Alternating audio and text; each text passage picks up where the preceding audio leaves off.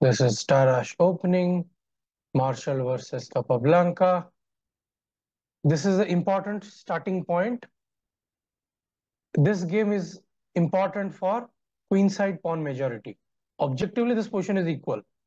But when I was a small kid, when I watched this game, you learn the importance of queenside pawn majority. Okay.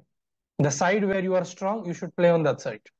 Black is planning for all those things. Yes.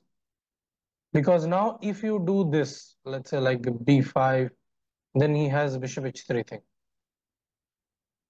Like if you play this, the side where you are weak, if you play on that side, it will help white, or white can do e4.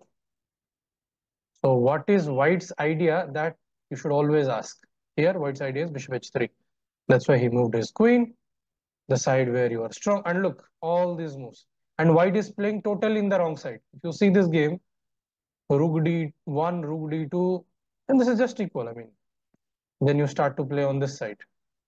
But instead of that, white is trying to prevent black from pushing. I mean, what he was doing, but this game was played 120 years ago, very close to 115 years old game.